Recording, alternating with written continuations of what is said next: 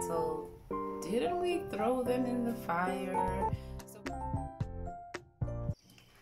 Hey, welcome back to the channel. My name is Silindile, aka Slee. If you are new, welcome. We all know about the famous story about boys who got thrown into the fire because they didn't bow down to Nebuchadnezzar's God at the time. So Shadrach, Meshach, and Abednego, Daniel's besties, said no, even if God doesn't save us, we're not going to bow down to you or worship any of your statues. And if the God that exists, if our God exists, we will obviously be saved. So anyway, they were obviously thrown into the fire and they didn't die. So they came out not looking like what they have just been through. So the king immediately says in chapter 3 verse 24, didn't we throw them in the fire? Weren't they 3 people that were thrown into the fire? And then obviously the servant says, yes, we threw 3 of them. And then he was like, now I see a 4th person, a 4th man, a 4th angel. He looks like an angel of the God. Basically what I wanted to share is, a lot of times when the enemy uses circumstances or people or afflictions, he expects us to come out the way we should look like those circumstances or afflictions. In the coming days, the word that I have for you, that the Lord has asked me to share with you is, you'll be hearing a lot of, didn't we plan their demise? Didn't we just throw them in the toughest situation? Why didn't they not come out looking like smoke? Why did they not come out smelling like smoke? This is because you serve a God who looks after for you.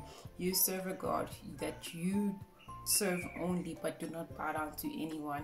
And it's an important message, especially now. But if you look at the book of Daniel and his friends were living in a time under Babylon system where God wasn't the God that they served. They served statues, idols, the god of Baal, and other gods, obviously.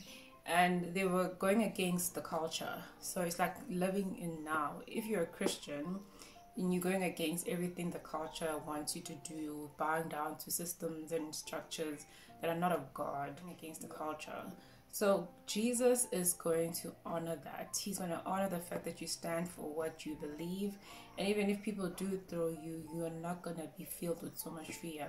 Because as you read the book of chapter 3, you see the conviction and just the confidence that comes across from these young men. They're saying, yeah, even if he doesn't throw us, we're not going to serve you. We're not going to bow down to your gods. But the word that I have for you that just popped up for me this morning, and this was actually a message that I took away from last year. As you read the book, as you read the Bible, even if you've read the stories many times, they always come to you in a different light for that particular season. So this one, the Lord was like saying, people will be confounded with confusion and say, didn't we throw them to the wolves? They're not looking like what they've been through. And I need you to grab this, because the only way for you not to be touched by smoke is to be held by the Jehovah Gibor, the Jehovah Shalom, the Jehovah Jireh, the Jehovah Adonai, the God who is near you, the God who sees you, Jehovah El-Roi, the Jehovah Hezkenor, the Lord of glory. And the only way for the enemy not to touch you and for you to have that boldness to even say, okay, do what you need to do, I'm still not going to do it, is when you are seated and you are hearing the Lord and you are near the Father, okay? And the story of Shadrach, Meshach, and Abednego, because it's just really another testament about how far do you want to go in your faith. Are you willing? It actually challenges us as believers, and as it also is a testament to people to witness, to see how much of this Christianity that you say you believe, how much of your personal conviction, the relationship that you have with God, the things that He has done for you, the things that you've seen Him through, the words that He has spoken to you in your secret places, how much of that are you willing to drop down when you are faced with such challenges, people provoking you to bow down to certain practices, elements that are not to God's character, to not to your belief, to not through the principles of God, basically that do not assemble or resemble what's in the Bible. I also got this revelation that even when people plan whatever the enemy has set through people, because the enemy uses people. Remember, we don't wrestle against flesh and blood, but we wrestle against principalities and rulers of this darkness of this world, right? So it's important that even when the enemy uses familiar spirits, principalities, cards, witchcraft, whatever, because that's how he comes through. He comes through these different so-called spiritual gateways where people obviously use them and they become fooled or become ignorant by what's happening. So it's important, even with those things, those rituals, those incantations, those chants, those things are not going to come over you, because through the blood of Jesus you have been given access to the Holy Spirit to reign, to declare and decree a thing, and it shall be established. But if you do not know that, the enemy will have his way with you. So in Colossians 2 verse 15, which is a scripture that I will always be talking about in this channel, it reminds us about that the Lord, Jesus Christ, has now disarmed principalities, the rulers of this dark world, through the blood of Jesus, through what he's done on the cross. So not knowing what Jesus has done for you on the cross, you will be a victim of your emotions, the prince of air, which is the enemy now, who is around this earth illegally, fooling people, by deceiving them, by resembling as something of the light. Meanwhile, he just wants to kill, steal, and destroy. So if you're not aware of that, if the enemy knows that you're not aware of what inheritance and what access you have through Jesus Christ, you will be played, okay? So even if you aren't aware, though, as I remember there was a scripture in the Old Testament where it says that there will come a time where we cannot be ignorant about the enemy's devices. And then Paul later on in the New Testament says that we cannot be deceived by the enemy's devices.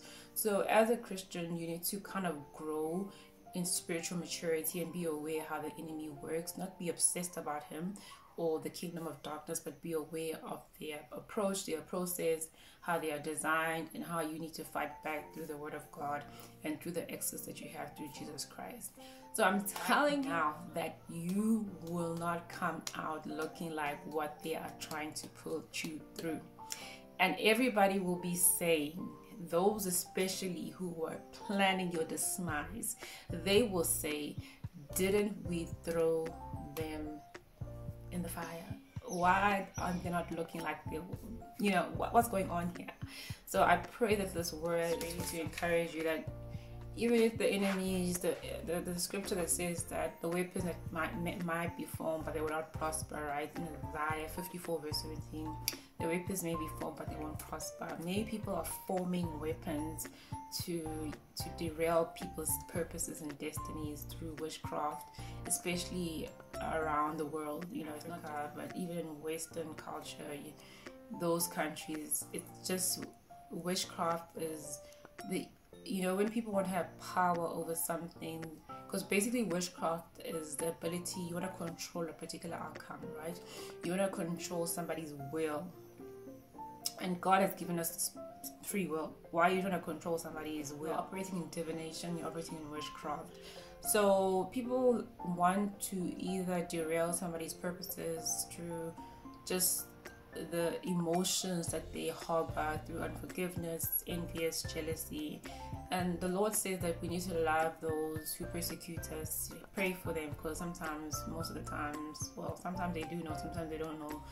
Sometimes they're not aware that the enemy is using them for his ultimate kingdom to kill, steal, and destroy. So it's important to pray for people who are lost in these practices, okay? Every time I'm perplexed by this topic and something I hear or something of somebody I know, I'm always confused. Like, why would you trust creation? Like, I think I've mentioned this like a lot of times. Why would you trust a created thing? Like, even if that created thing has passed on, they were created. Even if you say, yes, my ancestors, yes, honor your ancestors, but do not idolize your ancestors.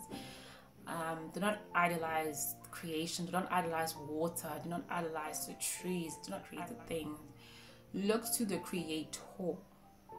The enemy is trying to derail a lot of people by making them idolize created things and individuals, and obviously earth and water. People have more faith in water than they have in Jesus. You're operating under a spirit of divination when you start practicing those things, and you over obsess. You spend money. God is not going to make you spend money for him to give you his purposes and his destiny for your life. He's going to say, seek me, read my Bible, and I'll tell you through a dream and a vision, and even through my word, what you need to do. You don't need to go and speak to some consultant who is some so-called whatever to get that answer. You're operating under divination. Because the spirit of darkness, yes, they do have power, but they are not as powerful as God. And at the end of the day, the aim of the enemy is to kill, steal, and destroy. It might work for you for that moment, but your destiny, your when you bow down and you exit this earth, you are not going to heaven. You were operating in divination. And I'm speaking this because I'm just getting so irritated by just intelligent, smart people. I guess they're not that smart, who want to control things, the spiritual things. The enemy is using that weakness to derail you. And I've seen too many people in my family, people that have passed on, they've just died prematurely. There's just always been sequences, patterns that just always kind of go back to, you were dabbling. What were you doing? Nothing was wrong with you. But because you were moved by envy, jealousy, spirit of mammon, wanting to have more, you were envious of other kids, and then you started operating in this element. You try to control a specific outcome for somebody's life, and it's not going to end well with you, because once the enemy is done with you, he would like this. He will watch you go high only to watch you go low. He will steal your character. He will steal everything that you've built. And if you're not careful, you might get excited in the beginning because the so-called things are working. But at the end of the day, the pattern is always the same. He leaves his prey drop. Because the end goal is not to promote you. Yes, he might promote you to win in his agenda, but spiritually, you are dead. We are first spirit, then we are soul, then we are body. So we like to glorify what we see right now on earth with our physical eyes. But let's start spending time with God and start repenting. For if you've been operating in this space, repent. God will really work with you. Start reaching out to him, seek his face. I wanted to share with you, and also obviously the word of encouragement, just of action. God gives us word of action, word of knowledge, prophetic words, and it's just a word of knowledge as well, a bit of both, depending on where you are. If God has spoken to you and this is a confirmation, then it is a word of prophecy. It's a confirmation. So you will not look like what they have put you through, and people will be saying, didn't we throw them in the fire? Why? What's going on here? You'll be hearing a lot of those conversations in the background, whispers in the background. Didn't we throw them in the fire? Thank you guys, and enjoy the rest of your day. And don't forget to subscribe, share, like, and please let me know if this message was a word of knowledge or a word of encouragement, or if it was a prophetic word for you and God has already spoken this to you. Bye.